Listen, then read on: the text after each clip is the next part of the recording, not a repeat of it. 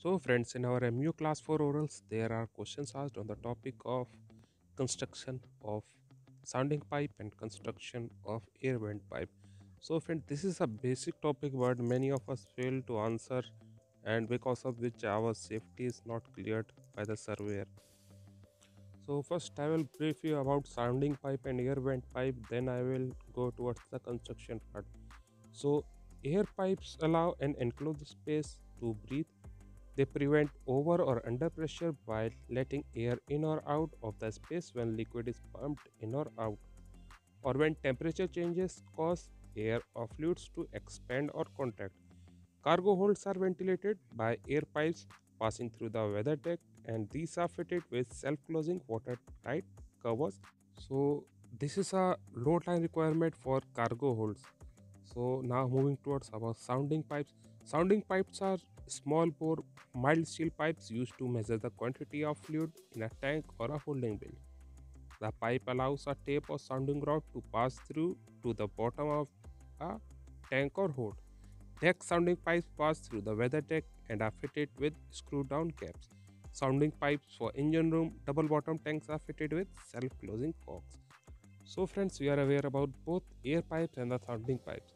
So, sounding pipes are used to check the fuel quantity in the tank by using a sounding tape, and both that sounding pipes are different. For the deck, it is different, and for the double bottom tank, it's different. So, for decks, we are using screw down caps, and for double bottom tanks, we are using a self closing cocks with a cap. So, friends, now moving towards our construction part. So friends, this is a self-closing cock which is fitted on the double bottom tank sounding pipe. So friends, you would have seen this in your engine room. So this is for giving you a basic idea how it looks like. So now moving towards our construction part of a sounding tank on our deck. So this is a sounding pipe which we use to take sounding with the help of sounding tape on deck. So at the bottom you can see there is a striker or a template, and this method is known as a ullage method, with the help of which we take how much fluid is inside the tank. So for double bottom tanks we are having a different sounding pipe arrangement. So for that I have made an rough diagram. So you can see there is a self-closing linkage at the top of the sounding pipe, and rest all the construction is the same with a striker plate at bottom and a sounding pipe. Now moving towards some detail of construction of sounding pipe. So I have attached one slide in which I have given you what to tell to the surveyor when the question is asked. So these are the key points which I have written.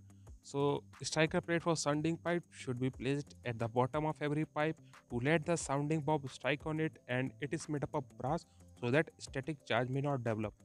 So as per safety, this striker plate is very much important, because whenever you take the sounding from the sounding pipe with the help of a sounding tape, so there is a bob which may strike at the bottom of the tank, and which can lead to some static charge generation.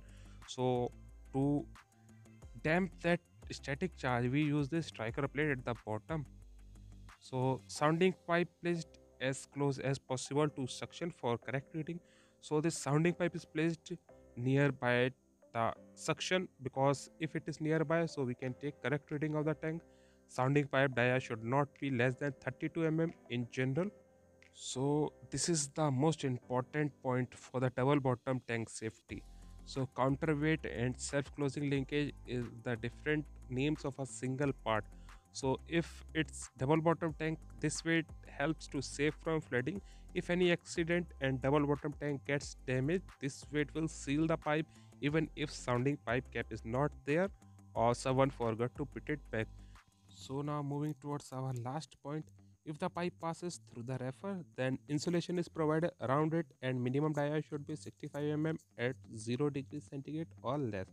So the proper insulation is provided whenever the sounding pipe is passing through a refer room. So this is what we have to tell whenever we are asked about the construction of sounding pipe. Now moving towards our construction of air vent pipe. So this is also an important question asked in our MU class for safety oral. So sometimes this question is asked as a regulation for the air vent pipe. So the regulation is that the dia of the air vent pipe should be 15% of the dia of inlet pipe. So this inlet pipe is the filling pipe of the tank from which the fluid goes in. Fluid or the fuel oil goes in. So this vent pipe is also having non-return flap valve and a flame screen as a safety.